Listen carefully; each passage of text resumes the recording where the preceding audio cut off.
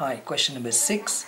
A box of biscuits contains 30 biscuits, some of which are wrapped in gold foil and some of which are unwrapped. Some of the biscuits are chocolate covered, 12 biscuits are wrapped in gold foil, and of these biscuits 7 are chocolate covered. There are 17 chocolate covered biscuits in total. Okay, chocolate covered biscuits in total will be 17. Right, now 12 biscuits are wrapped in gold foil. Here we've got gold foil. Alright, so 12 of them are wrapped in gold foil, and of these 7 are chocolate covered.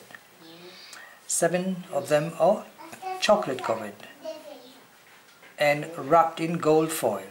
The total is 17. So that's going to be 10, because 17 minus 7 is going to give you 10. And so what else do we have? 12 biscuits are wrapped in gold foil. Gold foil, we have a total of 12. Therefore 12 minus 7 is going to give you 5. Now then, 17, 30 take away 17 is going to be 13. And 13 take away 5 is going to give you 8.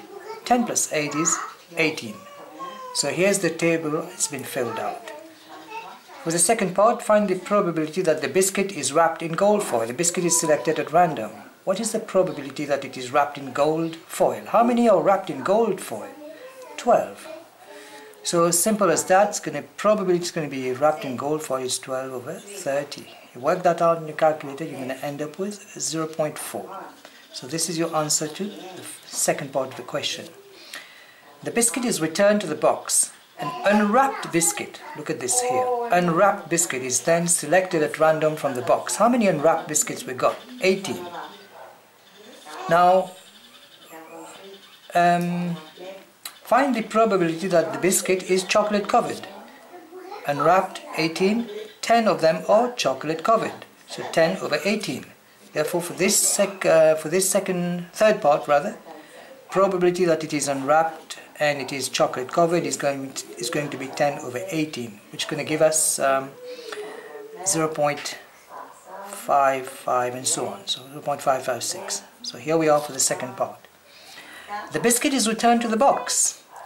A biscuit is then selected at random from the box. We don't know which kind of biscuit, whether it's wrapped or unwrapped. Find the probability that the biscuit is unwrapped given that it is chocolate covered. It's conditional probability. If it is unwrapped here and it is chocolate covered, here again 10 over chocolate covered, how many you got? 17. So the probability that it is unwrapped given that it is chocolate covered, all these here are not chocolate covered, so we're not going to be bothered about this. So I got 10 over 17. I got 17 of them, they are chocolate covered, and out of the 17 we got 10 unwrapped and 7 wrapped. We're interested in the ones that are unwrapped.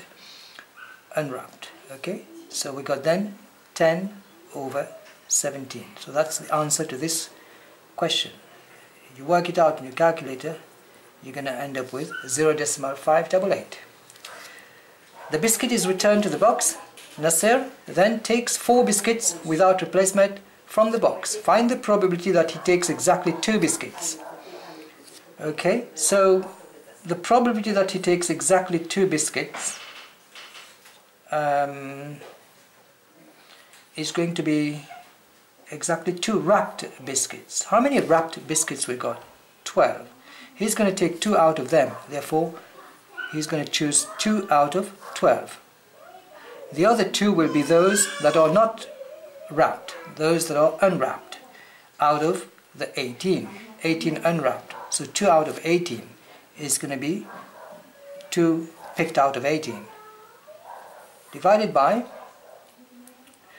the total. We're choosing 4 biscuits, isn't it? Nasser's chosen 4 biscuits. Out of how many biscuits? 30 in all. So you picked out 4 out of 30. And if you do that on your calculator, you're going to end up with 0.368. And here we are for this part, for this question, taken from June 2012, Advanced Level Maths HSC S1.